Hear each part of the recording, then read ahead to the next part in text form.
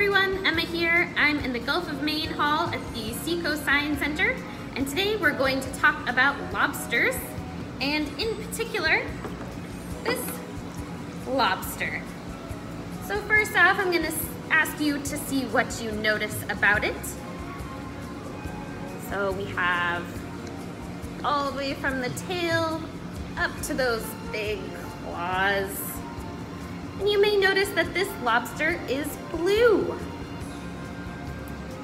Lobsters can be many different colors.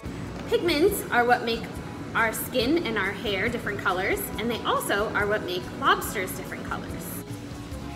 There are three main pigments of lobsters, and depending on which color they have more of, that is the color that they will appear overall.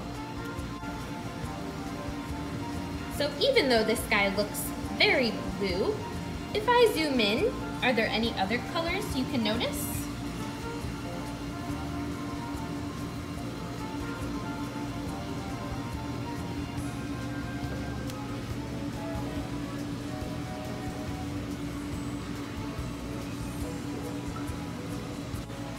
Lobsters are decapods, which means they have 10 arms and legs.